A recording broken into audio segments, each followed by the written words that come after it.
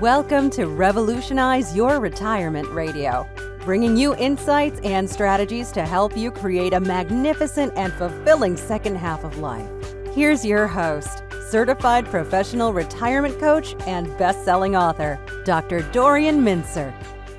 I want to welcome everybody to my fourth Tuesday Revolutionize Your Retirement Interview with Expert series.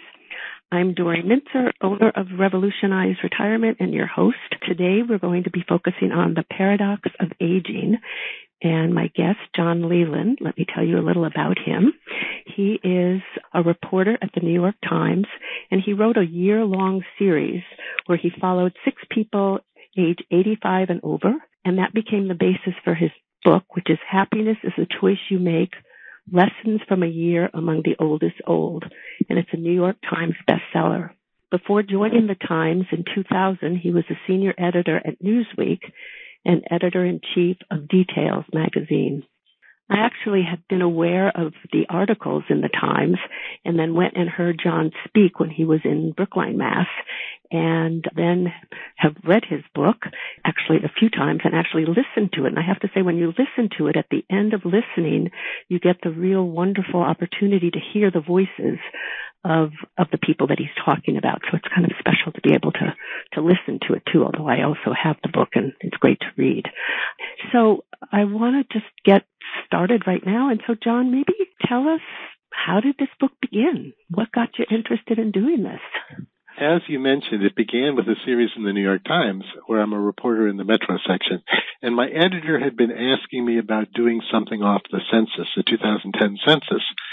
And as I looked at it, the number that jumped out at me was the growth in this 85-plus population.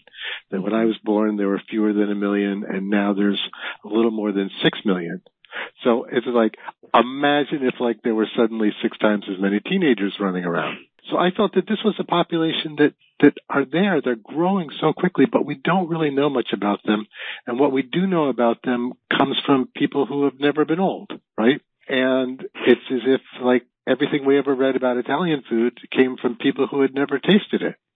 So I spent a year following these 6 people for the paper and writing about their lives. And I thought I would get one thing going in, and I found I was completely surprised by them. And I ended the year in an entirely different direction than the one I set out in. So maybe tell us, what did you expect when you got started, which ended up being so different from what you discovered? Well, we all know what old age looks like, right? It's about misery and about breaking down in our bodies and our minds. And that's what I thought I was going to write about. I thought, well, okay, I picked these 6 people, and maybe one's going to fall and break a hip, and one's going to start to lose their memory, or they become socially isolated. And as I looked ahead, I saw a whole series of malady of the month stories, because that's how we write about aging. That's the story we know how to tell. And as I spent time with them, I realized that a lot of them had a lot of the problems that I was expecting, but none of them defined themselves by their problems. Only other people did that. Their kids defined them that way. Their doctors defined them that way. Maybe the people who ran the building that they lived in defined them by their problems.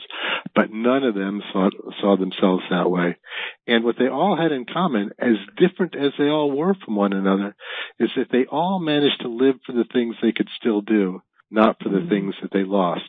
And this made such a big impression on me, because I know so many people of any age that they live for the things that they're missing in their lives, or for the grievances that they have in their lives, or the things that are bothering them in their life. And this can be very, very productive. It can get you things. If you live for the problems, you might live to fix them, right? That might be the motivating force in your life. It can be useful, but it can also be really hard on you and your relationships with all the people around you. And I noticed that that's what I was doing. And so the series is my attempt to get at what 85 or 90 looks like to the people who are living it. And the book is really about what I learned about how to live a better life from these people who had lived long enough to know something about it. And as I said, it wasn't at all what I was expecting. And I, as a newspaper reporter, I tend to be very objective and distant from my material. It has nothing to do with me. It doesn't affect me. And this series affected me like nothing I'd ever done before. And that really comes across in how well you wrote the book and some of what you say in it. It's almost like you started it with the kind of the ageist kind of myth and association to aging that so many of us have, and came away with sort of an appreciation of the wisdom and perspective of people who are older, which is what we would try to help people see. I would say absolutely that I started it with those ageist myths. And not only that, but I wasn't aware of it. I didn't realize that they were ageist myths until I got into it and realized first that they were myths, and then realized, oh, of course we have them because they're ageist. But gosh, they are so prevalent. They just run deep into every part of our society. Like my mother, who's 90, who turned 90 in December, said to me in the middle of this project, don't you get depressed being around all those old people all the time? And I was far enough into it that it was I was already on the other side. I'm like, no, Mom, this is like the most rewarding work that I've ever done. I thought like you that it was going to be depressing, but it was the exact opposite. And it made me step back and say, why is our culture so bent on telling this one story about old age, that it's about, decline and misery and breakdown, when in fact we know from, year after year, study after study, older people say they're more content with their lives than younger people. Right. They're just more resilient. They have experienced losses in their lives and survived them. And so when they face the daily little losses that we all experience, they don't look at them as the end of the world. Right. And also because they've experienced more loss over more years, they're able to appreciate some of the good things in life. And there's a number of different explanations for this, and sociologists call it the paradox of aging. And it's so fascinating to me. I thought, oh, come on, that's a bunch of nonsense. That can't be true. People just aren't telling the truth. And then I've gone out there and I found, well, it was true of these very, very different 6 people that I spent time with. And not only that, but it's been almost 2 years since the book came out, and I've been speaking about it around the country at more than 100 talks. And everywhere I go, lots of people show up and they say, oh, that's me. Or, oh, that's my aunt, or that's my mother, or that's my neighbor who meant so much to me. And they get up in the morning and they're just giving thanks for another day instead of grumbling that things aren't perfect. Well, 2 things that came to my mind as you were saying that. One, I was thinking that everybody says old is 10 years older than they are. And so your mother being 90 saying, aren't you going to be depressed being around all those old people? But it also reminded me that a dear friend of mine who's in this book group I'm in, Jan Hively, who is 87, she said that when you say a year in the life of the oldest old and you're referring to the oldest old as 85, she said, be careful, that's still a bit ageist. So we need to be aware of that too, because, 85 is, as you say, the fastest growing segment of the population, and there's some really active, vital, amazing people, into 100 even now.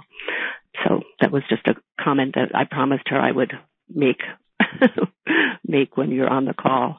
So tell us about some of the people and maybe start, how did your mother influence it? And because I know she really does play an important role, I think, in it, and sort of some of kind of your experience and some of how it influenced some of your interactions with her.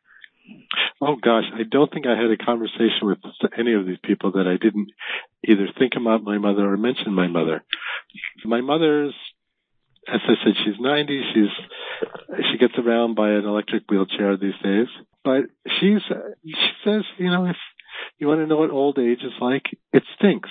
That's been her attitude throughout her life. But I think if you asked her what 54 is like, she would say it stinks too. It's sort of my mother's temperament. I don't know that she's depressed. She's never been diagnosed that, but she's kind of a doer person. Some people have these sort of upbeat dispositions, and some people have downbeat dispositions. And my father was one way and my mother's the other way. So she was always a big influence on me. And I always wondered, why is it that some people who have a lot of things going for them are kind of unhappy in their lives, and other people who are really challenged just to get through the day do so with great joy and resilience. I met a man not too long ago. Well, actually, I met him over the phone, so I can't say we met in person, but whose name is Lucky. And I was curious about that, and he said he became lucky when he had this brain aneurysm that keeps him in a wheelchair, and it made him rethink what was important in his life. And so that's why he goes through life feeling lucky. Not because he survived the brain aneurysm, but because he's able to focus on the things that are important to him now instead of living the way he did before. So I always was curious as to why people work at one way or another. And that was one of the questions that I was going for in the time that I spent with the 6 people. As for the 6 people, they're all so different from one another. I hope we'll have a chance to discuss them all over the course of this hour. But maybe I'll just start with Howie. Start right now. Yeah, please. Howie and Helen were this couple who met in a nursing home in the Bronx. And, for Helen, it was only the second love of her life. And for Howie, I think it was really only the first. And I'd set out, I wanted a couple who met late in life and had the courage to fall in love and to really love each other late in life, because I felt I didn't know that story. I sort of know, or I thought I knew, the story of the couple who's married for 70 years and their marriage gets stronger and more soulful, or goes the other way, they lose interest in each other. I thought I knew that one. But the people who had nursed a spouse through the painful late years of their life and then have the courage to love somebody else, knowing that you can't do so for very long and that one of you will watch the other one, start to decline.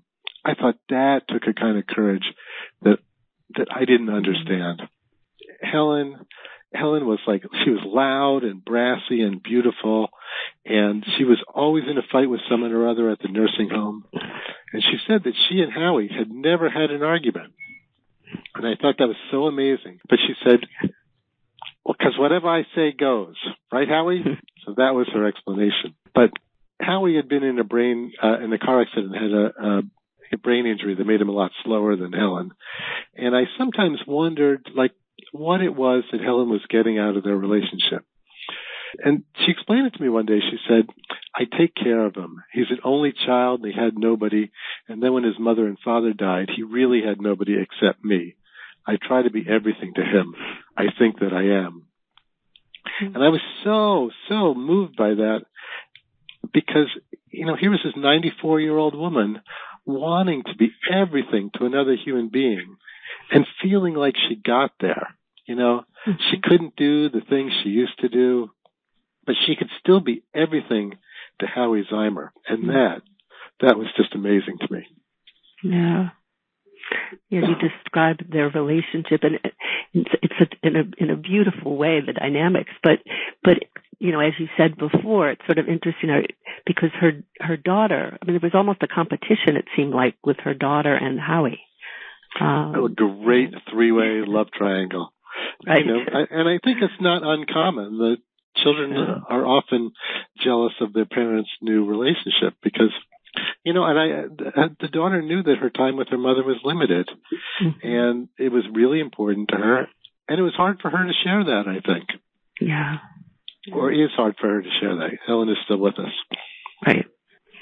So keep telling us. I mean, I really would love everybody to learn about these wonderful people that you interviewed. So just go in whatever order you'd like and maybe share. Jonas Mekas. Jonas was 92 when I met him. I think this is correct. And Jonas is an avant-garde filmmaker. One of the first times I spent time with Jonas, we went to a jazz club in Greenwich Village where he was doing a reading. And he's on stage, and Jonas is a Holocaust survivor. He'd been a teenager in Lithuania. Stalin's Soviet troops came in, turned his life upside down. The next year, the Nazis come in, and Jonas ends up in a Nazi slave labor camp. not a death camp because he's not Jewish. And he's on stage and he says, have you ever thought about how amazing, really amazing life is? And that was Jonas's attitude towards everything. He just was filled with this incredible life force. And he just ran circles around me the entire time. And he surrounded himself with people with a lot of energy. And he said, I'm a vampire. I feed on their energy. And I think that the most important lesson that Jonas taught me was not to worry about things. And he said, I never worry. I'll start to worry when something happens. Why worry when it's not happening? And then why worry when it happens? You deal with it, because almost all the things we worry about don't come true. And the things that do come true turn out to be much different from what we thought they were. So it was through Jonas I'm getting these lessons about, well, how is it you get through your days? Mm-hmm. Jonas was the creator of his own story. He was really conscious of that. And I think that was one of the strategies that all the six had to one extent or another.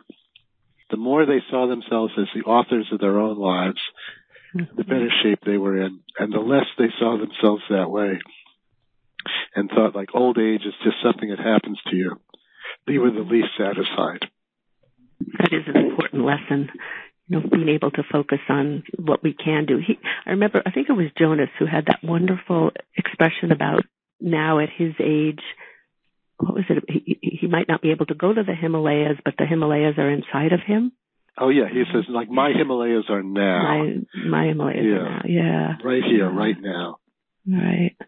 So really focusing on the present and not dwelling on the past is what I hear, but being informed. I mean, the story comes from the past, but it's the being positive about what I can do now is what I'm hearing. Right. We all live with that cliche. We're told to live in the moment, but who knows what it means? And then when people started to see their time as finite, then living in the moment wasn't a cliche. It was it was just a way of living, taught by, people who had lived a while. So, that was something that, I'd always thought about that. Oh, live in the moment. What's that like? Mm-hmm. I got to see it in people who, like Jonas, just felt like this day, this moment has everything I need of life in it right now. Later on I'll need something else, but right now, this second, this is it. And to savor that because, it's not coming back. It takes a while to come to that wisdom, maybe, but we're all capable of it. Well, it sounds like it turned your life around in some ways of just being able to just sort of appreciate what is, as you talk about in the book, too. Yeah. Yeah, that's a big thing. Just distinguishing between what is and what isn't. Living for what is, not for what isn't. Not that goal that's way out there in the distance, but just enjoying what's right in front of you right now. Mm-hmm. I mean, you still have your goals. You still shoot for them, but don't think that your life begins once you attain that goal. Your life is your striving for that goal. And it's a subtle difference, but a really, really meaningful one. Yeah, really important. So tell us about Fred. Oh, Fred. Fred's almost the funniest of them all. Almost my favorite. Everyone has accused me of liking Fred the most. But I love all my kids the same. Fred was 87 when I met him, living alone in a walk-up apartment up 2 flights of stairs. He was in the process of losing 2 toes to gangrene, and his closest daughter was dying of stage 4 breast cancer. So Fred checked all the boxes, limited mobility, bad health. I asked him his favorite, happiest time of his life, and Fred said, right now. So Fred had that attitude towards life. And Fred was a player. Fred had 6 kids by 4 women, and he always had a dirty joke and, trying to sing like Billy Eckstine or talking about his flashy suits he used to wear. We went to the supermarket and he cruised the cashiers to see who was the prettiest. He was Fred said, he'd go, I'm a bon vivant. And there's no joy like hearing Fred say bon vivant. And it was always a new joy because he always pronounced it differently. So I got a lot of fun out of being with Fred. But he also taught me this great lesson. He said, my favorite part of the day is waking up in the morning and saying, thank God for another day, on my way to 110. Well, gosh, if Fred could do that, I had to be able to do it. And we know there's a tremendous science of gratitude now that just like taking that time to give thanks for something on a regular basis, people sleep better, they have better immune function, less inflammation. And it's so simple, right? We all have something to be grateful for all the time. And so when I started to follow Fred's lead, all the things that bothered me, all the things that I saw that were wrong, they were all still there. But now I was forced to acknowledge all the forces alongside them that were responsible for most of the good things in my life. And they were just coming to me without me having to make them possible. And that's what I learned from Fred. And now the things that bothered me didn't look so big anymore. And some of them I just didn't have time for. So that's an example of how I was being changed by my time with these wise people. Right. And then we can come back to more of the lessons, but let's just, as you said earlier, you hope to be able to mention all 6 of them. So. Oh yeah, I would hate to have anyone left out. Yeah, Ping was 90 when I met her, living on $700 a month in Social Security. Excuse me, and she couldn't afford the pain medications, those lidocaine patches, so she'd cut them in half to make them last longer. Ping had lost so much. She'd lost her husband, she'd lost her only son, her son was murdered in a department store in China, and she'd lost most of her mobility. But Ping was really clear that she did not define herself by these losses. Only other people defined her that way. I asked her about this, I said, Ping, what about this? She said, I never think about the things I can't reach. I know my time is limited. So the only thing I have to do is enjoy myself, like mahjong, because she played mahjong every day. She said, I will do it until my last day. So Ping saw her life not as these medical problems, but as this ongoing game of mahjong in which the medical problems were just sort of minor interruptions, not the main story. So it was just, it's a difference in how you view your life. There's other people with those same medical problems that might be swamped by them. But Ping saw them as secondary or tertiary. And it was just that matter of seeing that way of telling her story, which changed everything. I mentioned storytelling with Jonas. Right. I think what the elders did, and we think we live our lives and we tell our story from our life. But I think what they were doing equally was telling their story and then living the lives from that story. So Ping saying her life is mahjong, my life is this mahjong game, then you live that life, and that's how you see your life. As opposed to thinking my life is these problems, and I'll try to play mahjong to get around them. Which is it's such a nuanced change on that. And how many times did you see them? Because, what I was thinking is the beauty of your relationships with them is you would hear what they say, but you would also see them over time.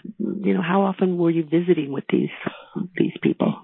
There are 6 of them, so I was visited each once or twice a month and spend, as much time as I could with them when I did. Plus my mother makes 7. Right. And I saw her more often, of course. And I'm the 3 men, alas, are all gone. But the 3 women I'm still in touch with. I don't see them like I used to, but I am still in touch with them. And it is such an honor and privilege to be able to spend time with people in this period of their lives, because we don't do that, or if we do it, it's to solve their problems with an idea on fixing what's wrong with them or changing them in some way. And, as a newspaper reporter and as a book writer, I didn't have to change anybody. I didn't have to fix their problems. I could just listen, and I could understand the value in what they were saying instead of trying to correct them. You think Fred loved ice cream and he loved Pringles.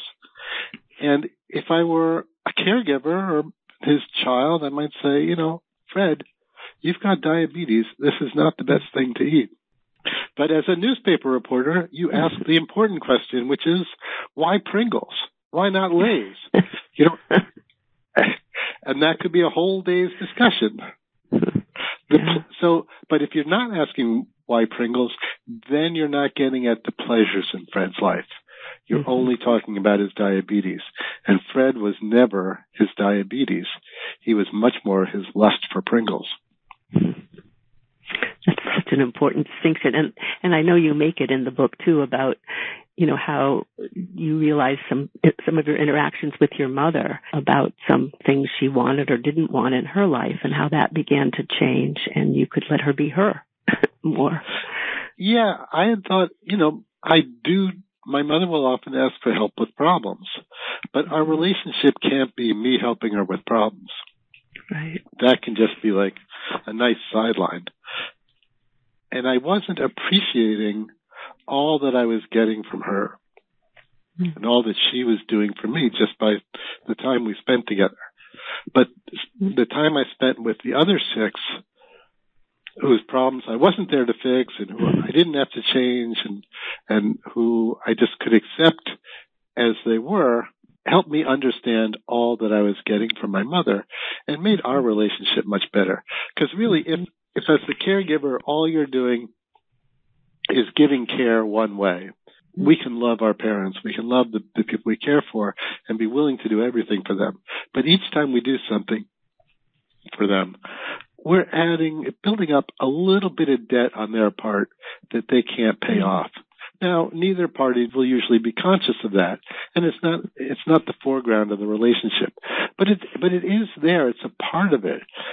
But if it can be more give and take, if we can understand that we, even as caregivers, are getting something out of this relationship, are getting some feedback, and help the people we care for know that we appreciate what we're getting from them, it changes the dynamic of the relationship.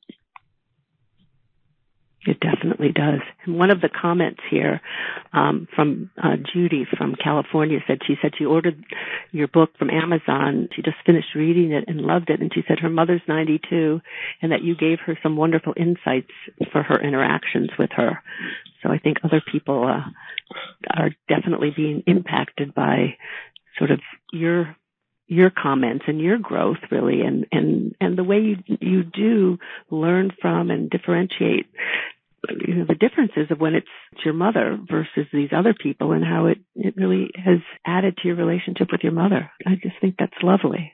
Yeah. Oh, it did so much. And it's, and I get to brag about the wisdom in the book because none of it comes from me. It all comes from the 6 people I'm spending time with. Yeah. And I don't mind lifting them up and praising them for all they're worth. So tell us about, so we still have John and Ruth, and then I'll integrate some of the other questions from other people who are listening. John was another story that I didn't know going in. John was a gay man who lost his partner of 60 years. And John said every time we got together that he wanted to die. I thought, well, John's going to be really a depressing story to write about. That's okay. I don't mind that. But I thought it was going to be really dark. But John was such a complicated guy. And he loved to talk, and talking always got him in a good mood, including talking about wanting to die. So I would say, you know, John, you seem like you're in a good mood. Do you really wish you were dead right now? And he'd say, well, no, because we're having this conversation.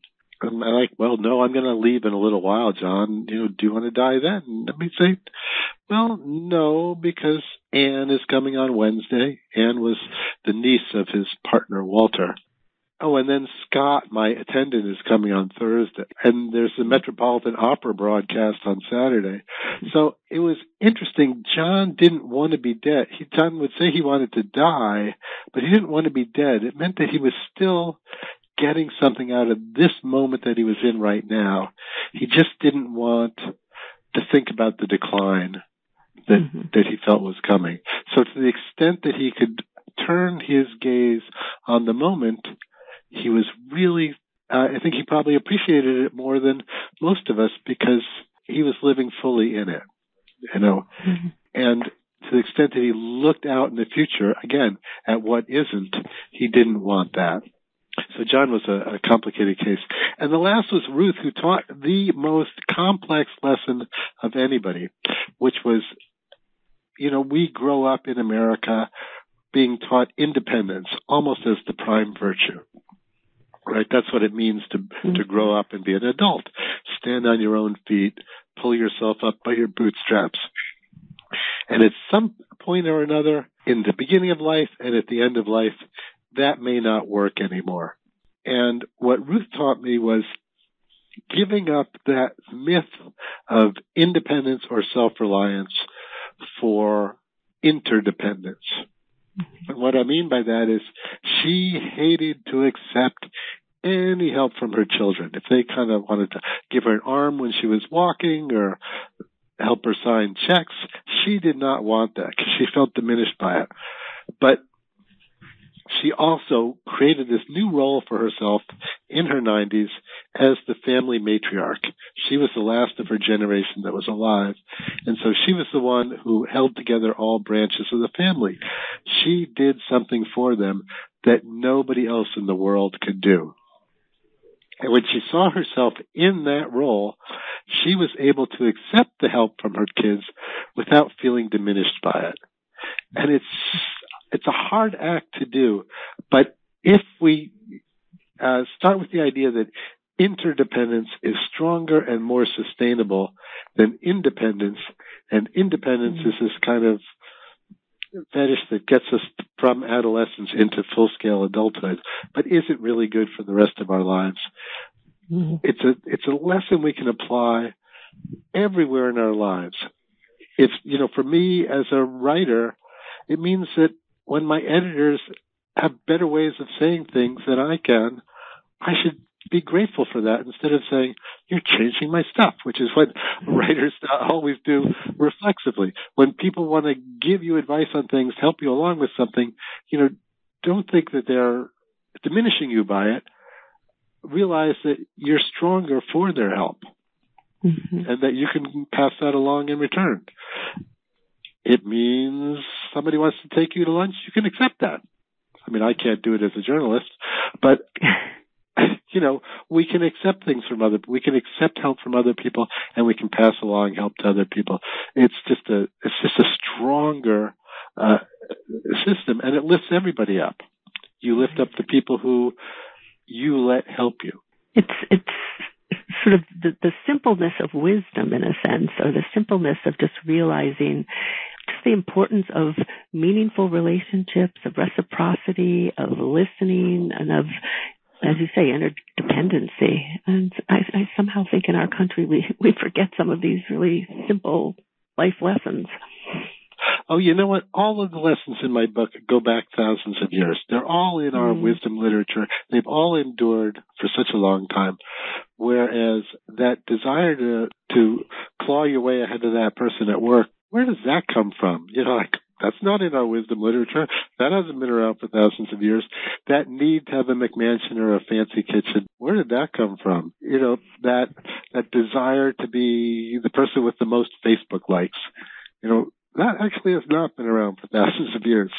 It's these simple things: gratitude, reciprocity, forgiveness, apologizing to the people we've wronged, spend time with the people you care about and not the people you don't.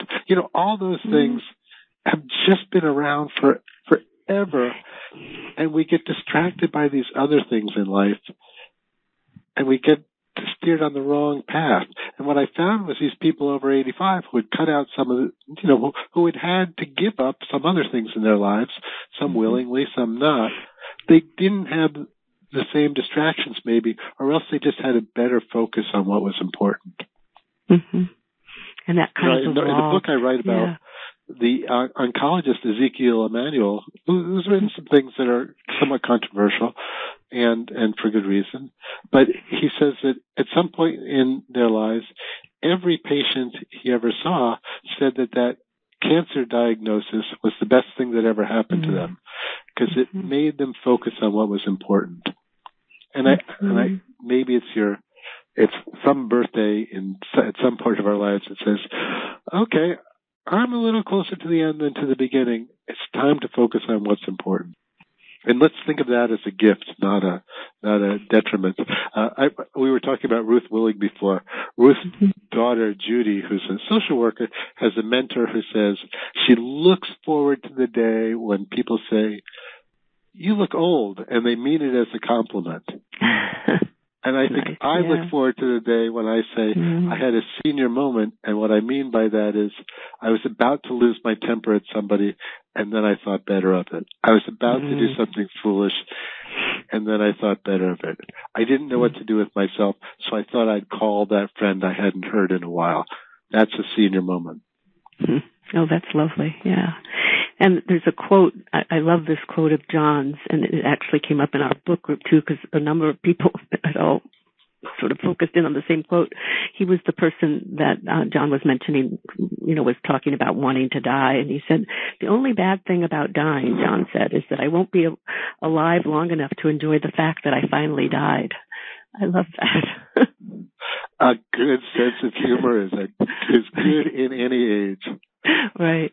Right. And I think that what's valuable there, if I can take something fun and turn it into something serious, which is like the worst thing in life to do. But I think what we learn to do throughout our lives is to put some kind of buffer between the things that happen to us and our reaction to these things.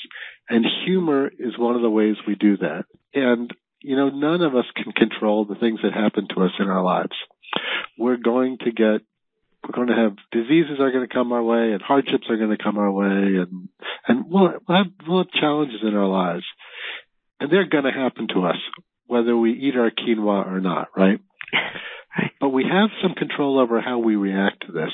And I think our quality of life is in the way we react. So when John makes this funny joke, I think he's putting that little space, that little sense of humor between what's happening to him. John was losing his eyesight and losing his mobility, and, his reaction to that. So that on the other side of humor, there's a kind of a sense of control and a sense of glee. You said the men in your study, the men have died. Well, Jonas is still alive, isn't he? No, Jonas is alive at the end of the book, but he died in January of this year. In fact, he died on the exact anniversary of the book coming out. Oh, really? And he had lived to be 96, and so many things are moving about Jonas. I didn't see him in the hospital before he died, but one of his friends did, and when he spoke at the memorial, he said that Jonas, the last time he went to see him in the hospital, said, "I accept this." He'd been sort of fighting against it for a while, and he said, "I accept this." He was a Buddhist, and he said, "I'm going to be very busy there." He said, because there is doing fine, but here needs a lot of work.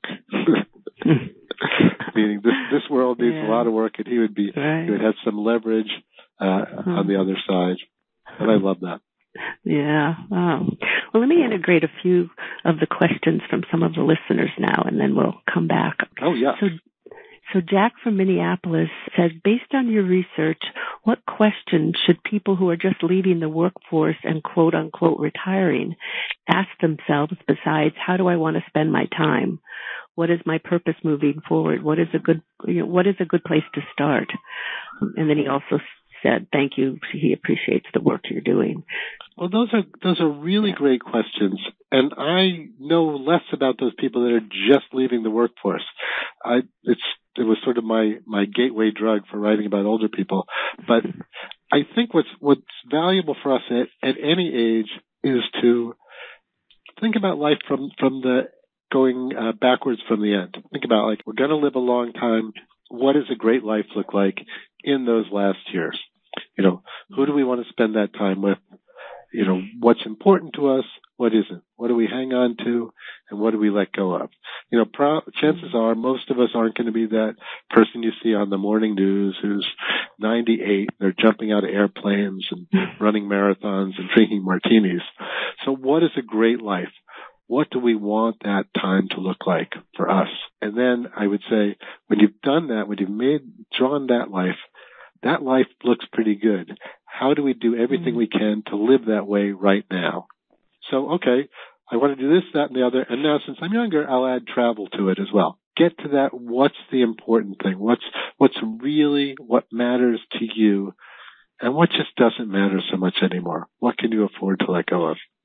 That's very sage advice. That's great. All right. So Bob from Kentucky says, John, paradoxically, I've also seen mean people live a very long life, and they seem content, if not an odd kind of happy, about being mean and miserable in their relationships. Have you seen this in your experiences? Can they choose to be happy by being miserable? Maybe I'm seeing through my own happy lens and projecting onto another's vision of being happy. What I have seen is some people seem to be aged and others ageless, like Betty White and Jimmy Carter and Mother Teresa, etc. So he says, my key question is, when you see the unhappy, what do you do, if anything, to help them shift their thinking? I think, first of all, to give up the idea of trying to change other people. I think that doesn't help them, and it doesn't really help us, because what inevitably happens is they don't change. We're disappointed in them, and we sometimes can somehow construe it as they failed somehow by not changing. So now you've added failure on top of all their other things in life. I haven't seen people who are mean and happy. I've certainly seen people who are mean and are able to keep it up for a long time. I think that probably if they are happy, they're seeing their meanness as constructive and just in some ways their own twisted version of generosity. Like, I told you that was an ugly hat as a gift to you, you know. I was offensive to you, and because I wanted to set you on the right path. That's all I can imagine if they are content with their lives. Where I've seen people are mean, they're hurt. And I think if there's anything they could do, it would be to learn to forgive the people that hurt them, and to recognize that the forgiveness isn't for the benefit of the other person, but it's for yourself, so you can let go of whatever it is that hurt you.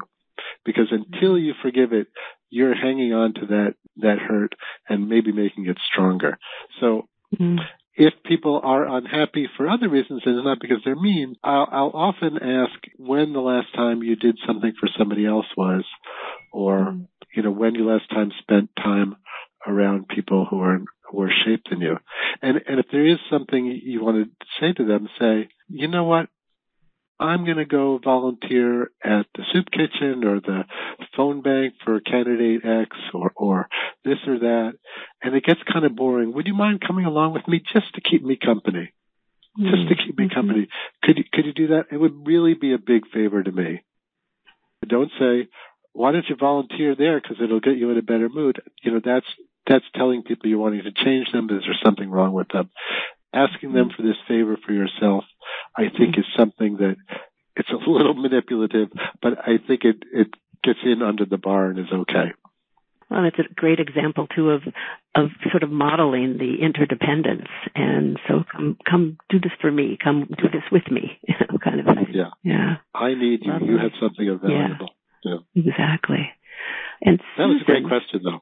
Yeah, no, it was a really good question. And Susan from Victoria has 3 comments that I want to just share.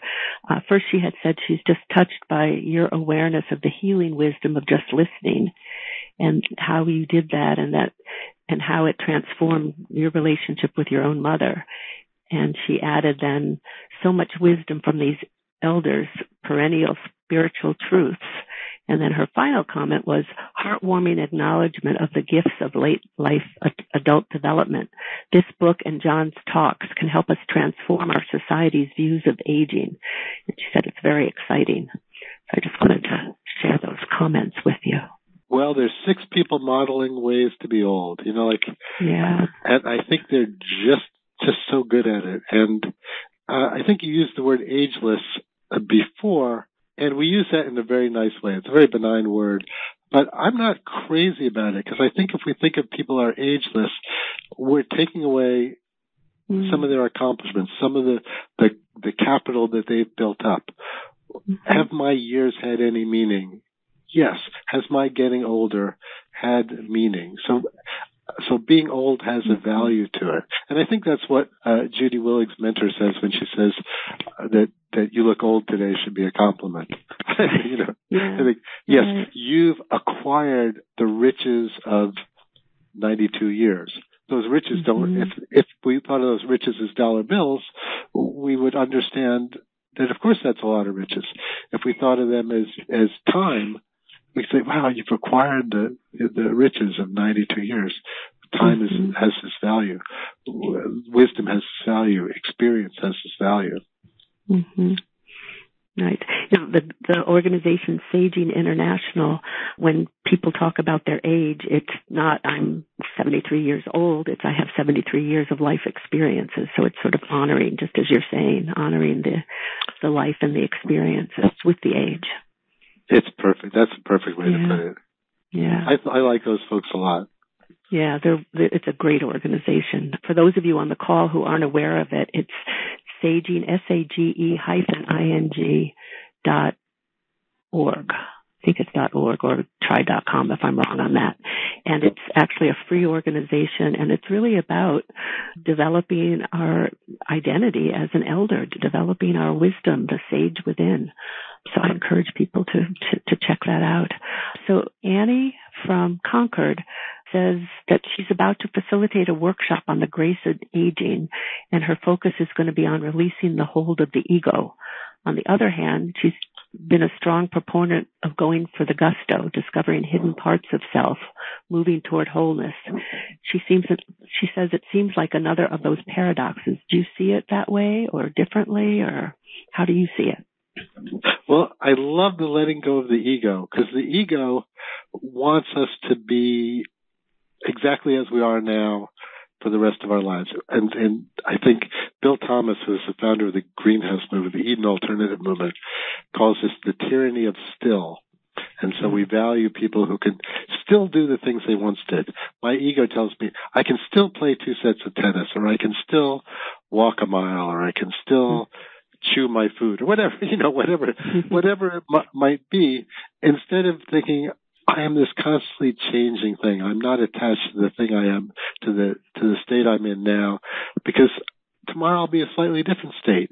And I won't be more or less than I was, or I'll have acquired a little bit more. But that change is not a diminution. I'm not losing myself. I'm just changing myself. But the ego wants us to hold on to what we are right now, and I think it freezes us in time.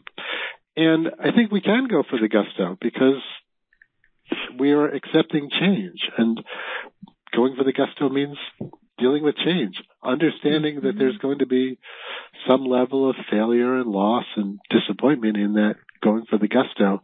But we've dealt with failure and disappointment before. We know how to deal with failure and disappointment. That's not going to set us back. It's that being able to it's the resilience really that you're talking about, to sort of how we deal with whatever's put in front of us. I mean, it's so tied in with Eli Wiesel, talking about just the meaning that you put on things, and it's how you react to it that becomes such an important part of life. Right, that's right. Yeah. That new bicycle doesn't make you happy. It's your reaction to the new bicycle. Right, exactly. Yeah. So Claire from New York says she's wondering if you've gotten any pushback at your speaking engagements being, quote, unrealistic, unquote, about aging, when you're talking and people who are entrenched in the more negative view. And if so, how have you dealt with that? I thought I would get a lot of that. And it could be that maybe the audiences that come to see me are self-selective, or no one wants to be the killjoy in a group. I don't know, but I've gotten almost none. And in fact, the only person who pushed back at all in over 100 talks now, one of only 2 people, was my neighbor, who pushed back against the idea of interdependence, because she was 83, I think, and after a stroke, she says she cannot let anybody do other things for her. You have to try to do as many things as you can, because as soon as you give things up, your life shrinks. And so I thought, I have to listen to Corinne and really take that to heart. It was a smart thing she told me, and not to be glib about the idea of letting other people help you. But I haven't gotten that. And I think because I'm not Pollyannish about this, when I have a chance to tell the people's stories in some depth, there's real hardships there. You know, when I talk about Fred, who's so much fun, so light, and gives thanks for another day, I'm also talking about Fred having this infection in his foot turning into gangrene and having 2 toes amputated and living in a walk-up apartment that he can't get up those stairs without excruciating pain. And, you know, for all the dirty stories he tells, Fred's sex life is now all in his brain, or was all in his brain by the time I met him. So I always try to be upfront about the level of loss and difficulty that people are going through, and that it's not a matter of that if we just play things right, old age won't happen to us. Old age will happen to us. Physical decline will happen to us. Your skin is losing some of its resiliency as we speak now. You're losing some muscle mass and some bone density. All those things are cumulative, and tomorrow they'll have gone a little bit further. How do you want to live right now? Mm-hmm. And we could take, you know, comfort from the way hospice nurses will talk to their patients. They'll say, you're dying. Terminally ill patients, they'll tell them, you know, you're dying, but right now you're alive. How do you want to live today? And let's just go from there. Let's not look further ahead. How do you want to live today? That's so important and so lovely to hear. So I do want to say Bob from Kentucky gave me the correct Saging International website. So let me just tell people it's SAGE-ING international.org. One word, saginginternational.org.